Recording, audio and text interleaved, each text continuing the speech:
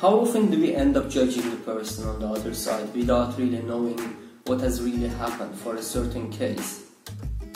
How often do we see decision makers fighting each other instead of uniting? And how often do we see people opposing Bitcoin Cash because of the belief that Roger Ver is just calling it the next or real Bitcoin?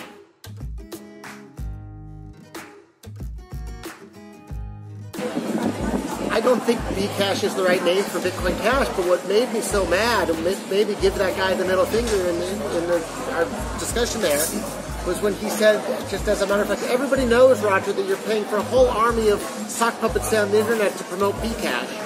And it wasn't the fact that he called it BCash that made me mad, it's that he accused me of paying for an army of sock puppets, which I've never, ever done. But there clearly are armies of sock puppets on the internet opposing Bitcoin Cash. So that's what really pushed my button. Here's something.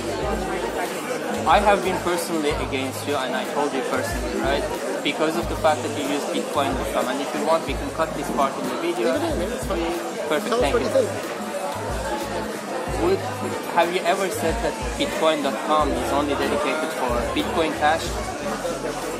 We've actually discussed really in big detail. We might, if the green color for Bitcoin Cash really winds up getting traction, maybe we'll change the website colors of all of Bitcoin.com to being green and black instead of their current orange and black. And we're busy only promoting Bitcoin Cash for like 99%. Why don't you do that? I mean, everyone is actually... I'm pretty clear. I'm wearing a Bitcoin Cash shirt almost every day. So, yeah. And by the way, what we have agreed with him is that I'm paying with fiat today, and I'm paying you in Bitcoin Cash for the lunch today.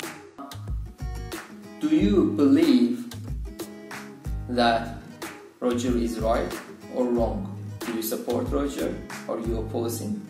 Do you want to call it BCash or Bitcoin Cash?